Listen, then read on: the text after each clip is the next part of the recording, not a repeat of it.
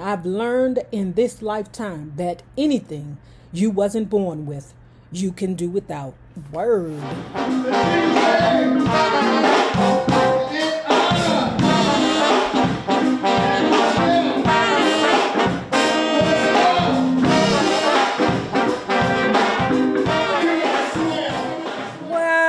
Hello there, love bugs. Hello there, bellas. If you have not already done so, please remember to like, share the Facebook, subscribe, and visit uptopbeauty.com. Today's lookies would be our black JT RZA shades. They come in black or brown. All the eyewear are still on sale. And our ultimate animal print turban. All of the headwear is on sale. I think the prices are between $10 and $25 for the eyewear and the headwear. All of it's on sale. And if you are not already a part of our book club, please hit the Patreon link below and or the join button here on the YouTube, and for a small monthly fee of $5. You babies, yes, you can be privy to all the shenanigans before the YouTube gets it, if the YouTube gets it. Now, I guess that's the reason why people say I am a pimp. Because, man, I like women friends. I don't care that much about men friends. They get jealous of me, and they start doing devious things towards me.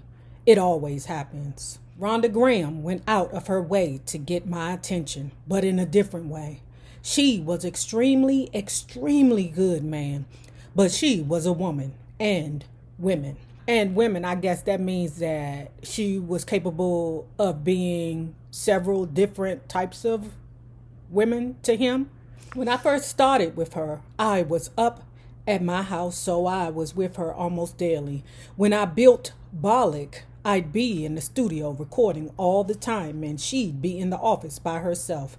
And man, she started doing everything to get noticed. She would let her shit pack up on her desk to the ceiling and be there until 9 or 10 at night in the office, like she was so busy. There wasn't that much work to do. She just wanted some attention. The way he think is outrageous to me.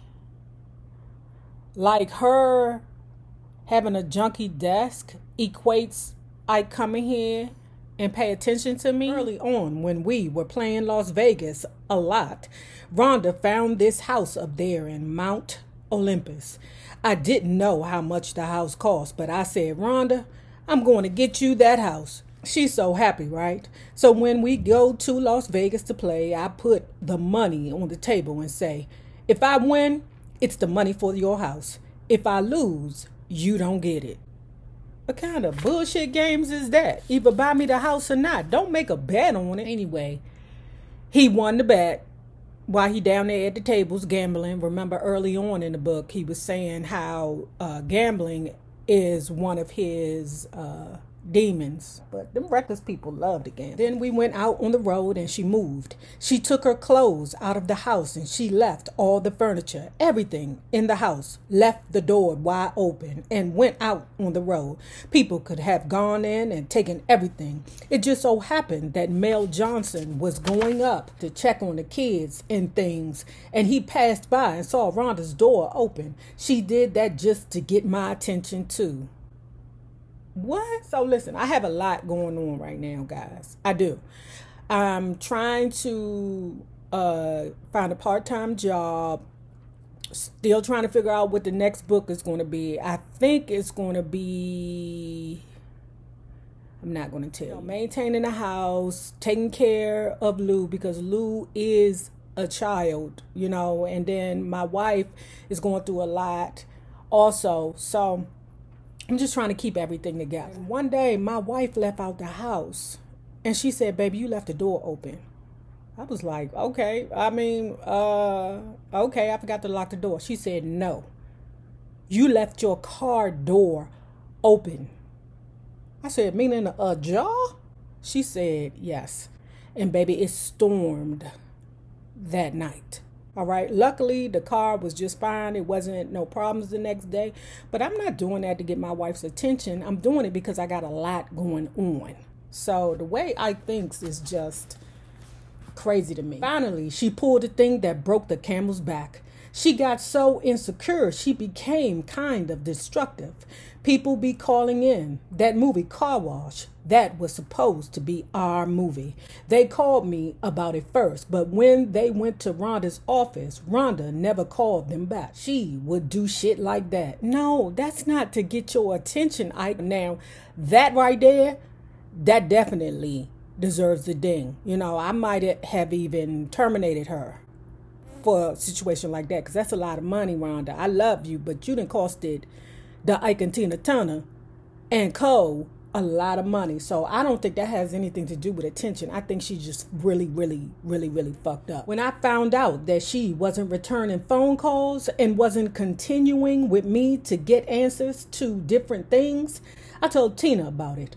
I said Rhonda was pissing me off so bad that sometimes I felt like just knocking her ass off her feet.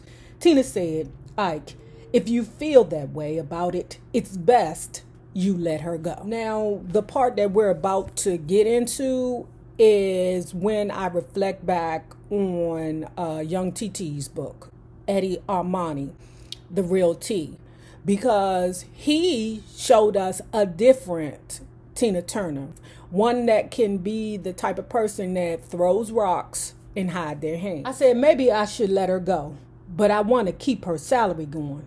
Every time we worked, I wanted to give her the same amount she would have gotten if she had been working too. I wanted to keep that up until she got a job. Tina was cold. She said, if that's what you want to do, but I wouldn't give her nothing. So Rhonda came strolling into the studio and we sat down to talk to her. Tina said, Ike wants to give you your salary, the same money you always get every time we play until you get a job. She said, oh no, Tina, I wouldn't want you to do that. Tina said, I'm glad you understand. I would have said, you gotta take it. I don't mind, but Tina said, I'm glad you understand.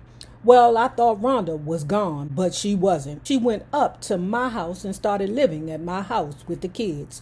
So that was what Rhonda was doing until me and Tina broke up. But Ike did not see this as a sign that perhaps the end was coming. I never thought it would happen in life.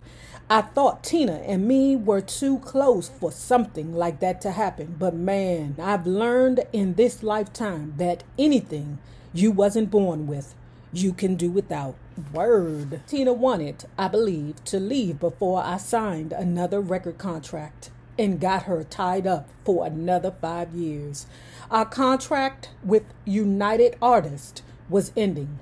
I had been searching for a record deal for 6 months. I had shopped a lot of different deals trying to get another contract, and finally I landed one with Al Bennett at Cream Records.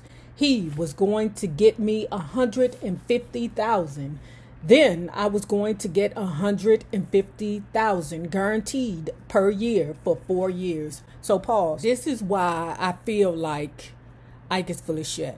We already know that he's full of shit. The name of the book, I didn't read the first part. It's called The Confessions of Ike Turner, Taking Back My Name. Okay, my bad for not giving you the full title. In this book, he's speaking in a way that is trying to explain his behavior during the Ike and Tina Turner years. But what he's doing is revealing his shenanigans, because sometimes the more a person talk, the more they dig a hole for themselves. And the fact that he's saying I was going to get $150,000 guaranteed per year for 4 years.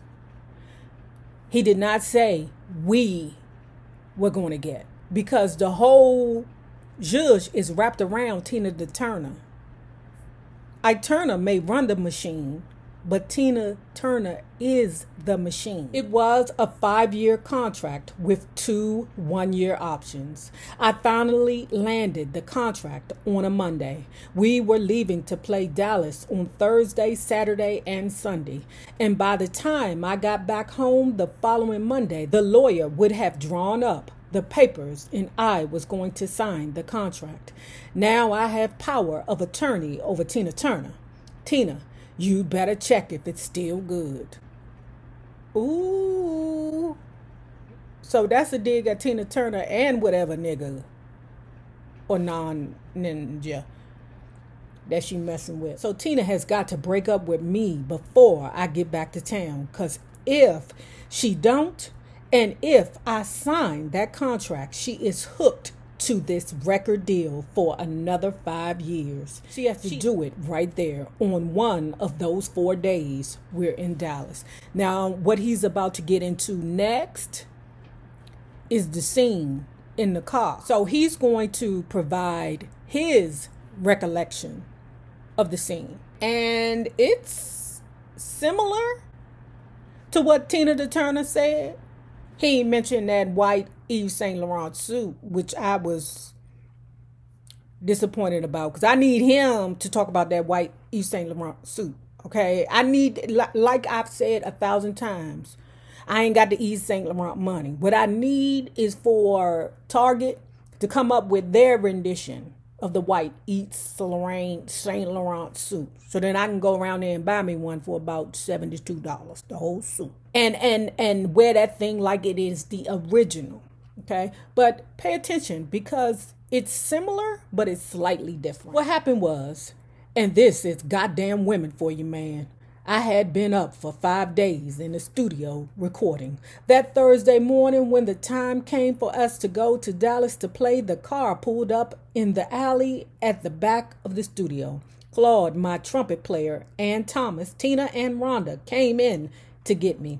I had been up for 5 days. I hadn't had nothing to eat, and I was really tired. I didn't even change my clothes. I just ran upstairs to the apartment, pulled on my coat, and reached in a bowl for a handful of those little chocolate kisses. Those chocolate things inside silver, because I knew I was going to get hungry when I came down. So far, the same storyline, okay? Now, again, I'm going to say what I said before. If I got my whole good, beautiful white Saint Laurent pantsuit on, bitch, don't touch me. I don't care if your hand don't got any chocolate tea mess all over it. Don't fucking touch me. I got on a white suit, Ike, and that would irritate me. And you know, by this time, Tina is to the level where she is fed up with Ike and his shenanigans, okay? She just irritated by him. And in my spirit, I feel like she just don't respect him anymore. And with us women, if we don't respect you, bruh, we'll step over you. Okay, even if your ass was on fire, we might not spit on you. So I got outside to the car and my hands were full. I reached to Tina and said, "Hey Tina, hold these." Not in my Yves Saint Laurent pantsuit. You got me messed up, Ike, in too many ways. She just looked at me and snobbed her nose and looked away. Okay, where's the problem? I got on my Yves Saint Laurent white pantsuit, bruh. Claude took the kisses from me and I got in the car. Now she knows damn well this is the way to get me to knock her ass off, man. To start ignoring me and shiz.